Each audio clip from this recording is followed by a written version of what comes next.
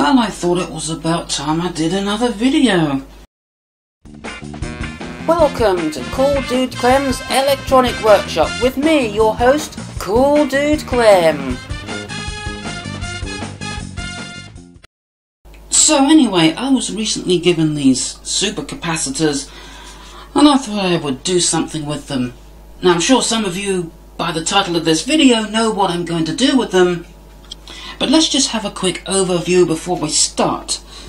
So, each of these capacitors is 2.7 volts, 500 farad. So I've decided to put them in series, so I should be able to charge these up to about 13 volts and still have about 100 farads. The thing is, exactly how I'm going to charge these remained a mystery.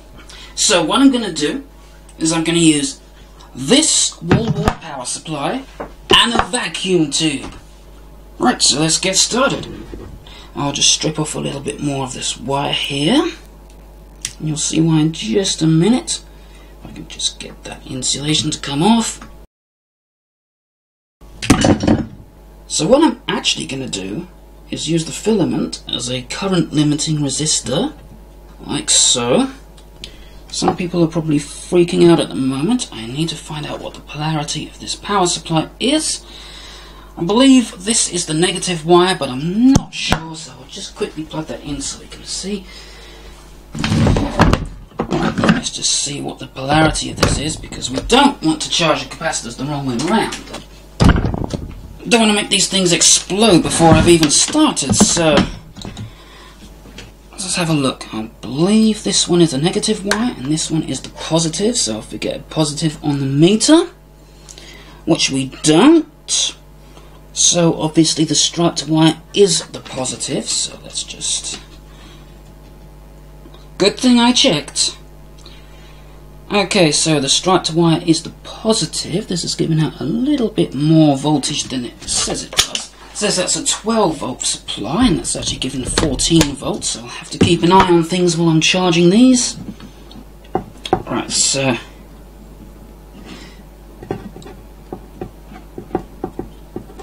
let's connect the positive there.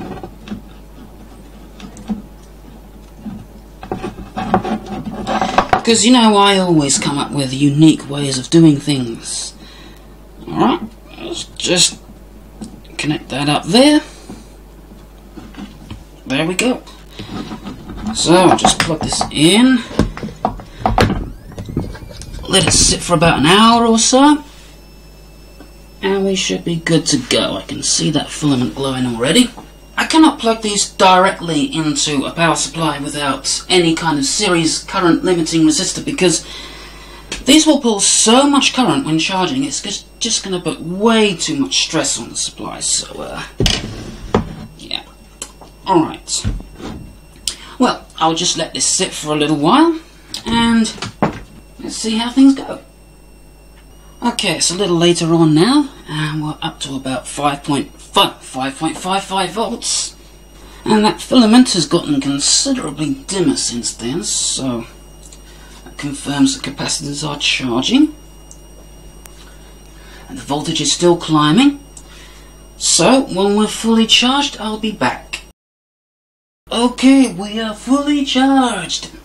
Also, I did a little calculation to see how many joules this is going to contain, and here it is. So this is how many joules our supercapacitor bank contains.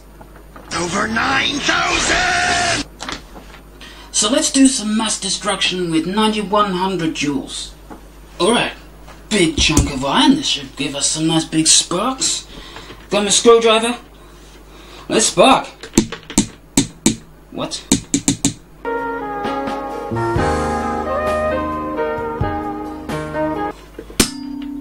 That's more like it.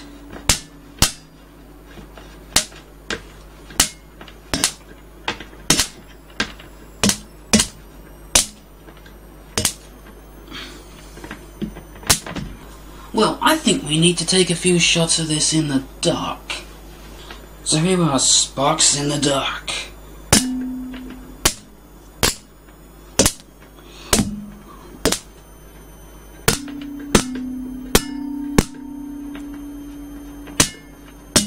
And this is only 13 volts. You might notice I've still got the power supply connected, just to keep it topped up. That's how they do that effect on movies, you know. When they have sword fights and a spark like that. That's what they do. That's how they do it.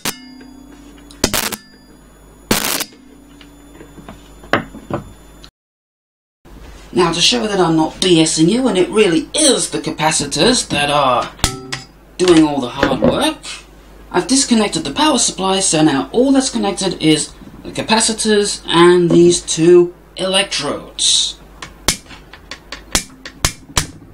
So, let's see those sparks in the dark.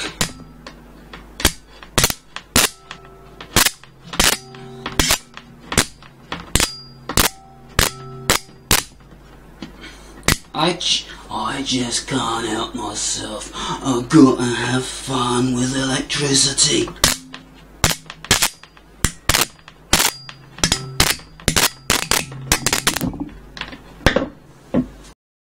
Anyhow, while we wait for the wires to cool down because of the high current, I was thinking to myself, well, you know, using a valve filament as a current limiting resistor really isn't the best idea. What we really need is a constant current source to charge the things.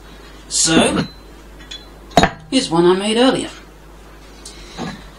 So what this does is it adjusts its output voltage depending on the load, so that only a certain amount of current flows through that load. Alright, so let's see if this thing works. Now, the resistors I've used come to about 4.5 ohms. So, according to this little equation here, we should have about 277 milliamps out of the circuit. So, let's see what we get. I've got this meter measuring voltage, this one to measure current. So, I'll plug this in. And the voltage is already too much for this meter to measure, so we'll go back. Okay, I've got about 25 volts coming out at the moment because there's no load. But when I short this out, that should get to about 277 milliamps.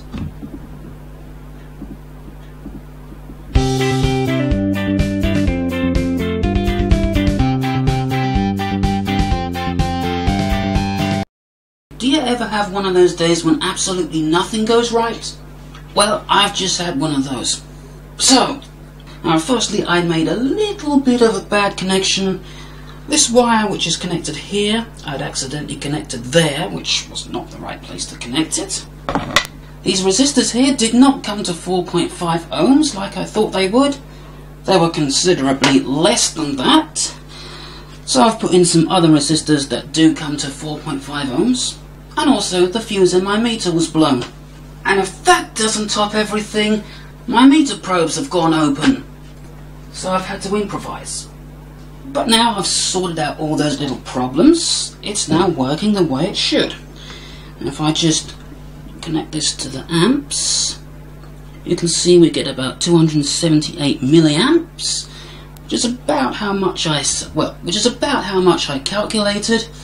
And yeah, you could run it like that all day, short it out. So, we have a nice little constant current power supply, so I can use that to charge my supercapacitors. But we will need to keep an eye on the voltage. Okay, we're almost charged. So, let's make some sparks. Don't run, it's just amps.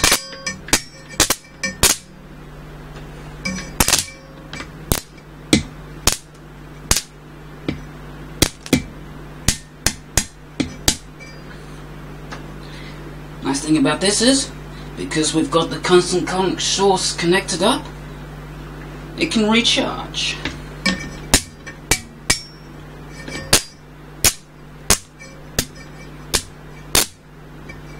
I don't know how many amps this is. Of course, it would be nicer in the dark. This is what you call discharging a capacitor.